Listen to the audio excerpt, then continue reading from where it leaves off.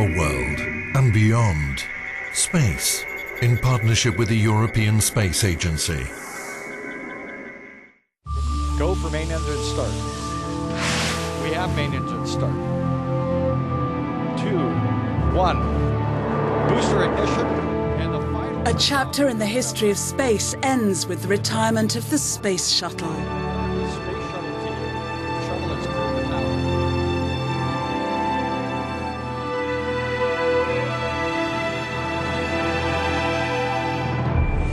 10 seconds. 6, 5, and liftoff. The Space Shuttle is considered one of the most complex machines ever designed. Discovery Houston, go and throttle up. In 30 years, it completed 135 missions, transporting most of the material required to construct the ISS. In the calm of southern Germany, we met ESA's former human spaceflight director. The shuttle merits will stay forever, and the basic merit of the shuttle is that it was the first transportation system that went up and down. He remembers how the American Shuttle was originally designed as a commercial vehicle to offer flights into orbit around the Earth.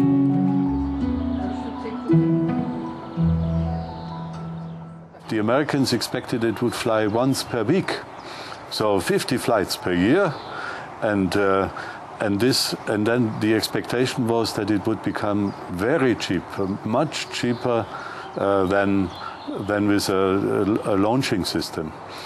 But finally, it unfortunately turned out that it was much more expensive and not much cheaper. But the expectation was that it would be a real revolution for space transportation. The roots of the project stretch all the way back to the 50s. The aim was to make the wings disappear so that the shuttle looked more like a rocket than a plane, although it would land like a plane. The results weren't always impressive. Finally, at the beginning of the 70s, the design began to take shape and they were ready for the first launch. On the 12th of April 1981, the Columbia shuttle made its first successful orbital flight, but there were problems on the horizon. To bring a plane up to a speed of 28,000 kilometers per hour when you go to orbit, and to bring it down to zero again when you re-enter, the space shuttle gets more than 2,000 degrees hot.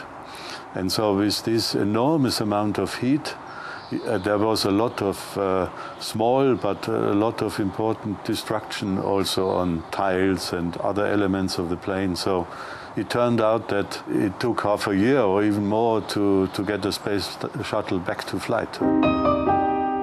Everything about the Space Shuttle is big, starting with the main reservoirs of liquid oxygen and hydrogen which fuel the main engines. Then there are 2 long boosters which burn their powder in 2 minutes in order to leave the Earth's gravity and separate from the main rocket. The orbiter, the spaceplane, completes the takeoff equipment, 56 meters high, weighing more than 2,000 tons and costing around $1.7 billion. Each launch cost around $450 million. Crews varied from 2 to 7 astronauts according to the payload. Takeoff wasn't as rough as all that. It's like Space Mountain at Disneyland. 1.5 Gs feels like being pushed from behind, pushed in your back, because we're lying on our backs in our seats with the plane pointing its nose straight up into the sky. So it's only the sensation of 50% more of your weight. I remember this sensation of power, the strength of this force, which was pushing us into space, rather than the feeling of being uncontrollably shaken about in all directions. The Paris Air Show always attracts lots of people eager to see the latest developments. This year, Jean-François Clairvoy presented the Zero-G, an Airbus equipped to make reduced gravity flights. He flew 3 times in the Space Shuttle.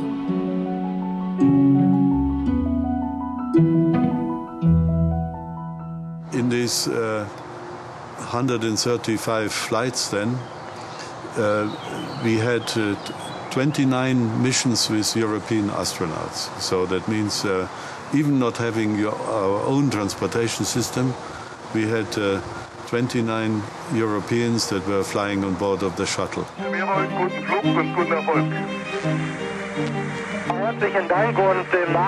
The first European astronaut to fly aboard the Space Shuttle was German astronaut Ulf Merbold in 1983 in the framework of the Space Lab program. A module designed by the Europeans and installed in the hold of the shuttle resulted in 29 weightless scientific missions, which demonstrated the capacity of the shuttle, as well as establishing a new era of international cooperation in space. The Space Shuttle was also involved in servicing the Hubble Space Telescope. These 4 missions were carried out at an altitude of 600 kilometers, which is close to the shuttle's operational limits. Many European astronauts took part, including Claude Nicollier from Switzerland, who helped to correct some technical faults in the main mirror. The shuttle also flew to the ISS, taking and bringing back both supplies and personnel. You know that Europe's contribution to the International Space Station is in the order of 8%. Now, if I'm looking at our technical capabilities, our scientific capabilities, the industrial capabilities that are here, our technologies, this is not really equivalently represented in our participation. Almost 50% of the inhabited volume of ISS is built in Europe. Thomas Reiter was the first European astronaut to spend 6 months aboard the International Space Station. But there have been tragedies. 2 fatal accidents which cast doubt on the Space Shuttle's reliability. In both cases, the accidents were not caused by the orbiter, the spaceplane, but by a management fault caused by technical deficiencies in the launching system. Liftoff of the 25th Space Shuttle mission, and it has cleared the tower. In 1986, shortly after takeoff, the Challenger exploded, killing all 7 astronauts on board. The subsequent investigation showed that one of the boosters had been cracked by freezing temperatures the night before the launch. The possibility of an accident had been acknowledged, but it had been decided to go ahead with the launch despite the risks. In 2003, the Columbia Space Shuttle disintegrated during its re-entry into the Earth's atmosphere. Parts of the tiles which insulated the large reservoir had come loose during takeoff, damaging the thermal protection system. The Space Shuttle was grounded for months after each accident, leaving the Russian Soyuz to fill the gap. Soyuz is very, very tight. You have approximately 1.5 cubic meters for 3 adult persons. You are cramped in, you are sitting in contour seats with your knees pulled back. Soyuz is another living legend in the history of space exploration. The first man in space, Yuri Gagarin, made his orbit of the Earth in a Soyuz rocket. Since then, it has proved its reliability over and over again, but it has its limits.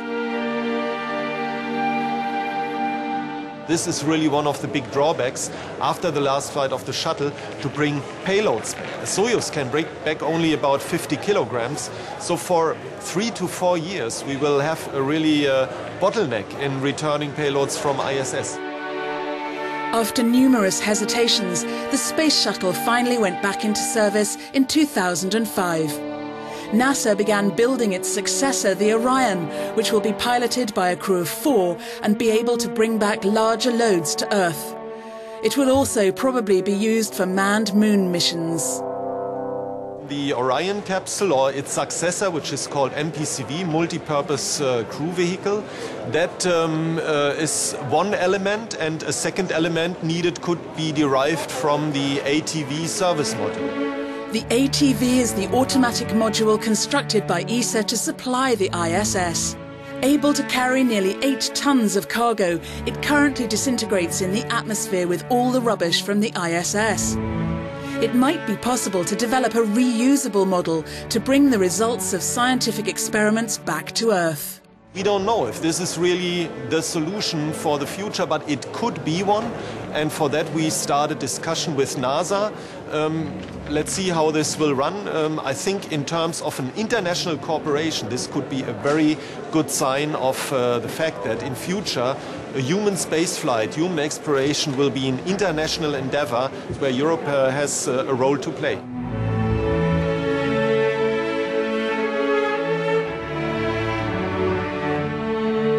After 30 years, the final flight of the Atlantis ends the historic reign of the Space Shuttle, but it will remain a benchmark in space exploration. Atlantis now beginning what is known as the pre-flare maneuver. We'll pull the nose up a little bit right before it hits the runway. I think for all of those who have been not only flying in the shuttle, but who have profited from its capabilities, this will be a sad moment, and it needs to take a look at the future, because it is a fact that the shuttle will end and new things will develop.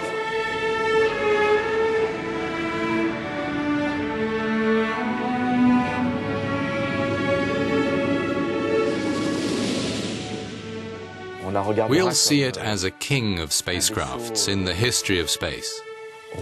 And it remains close to my heart, because it brought me back from space 3 times, safe and sound. And nose gear touchdown.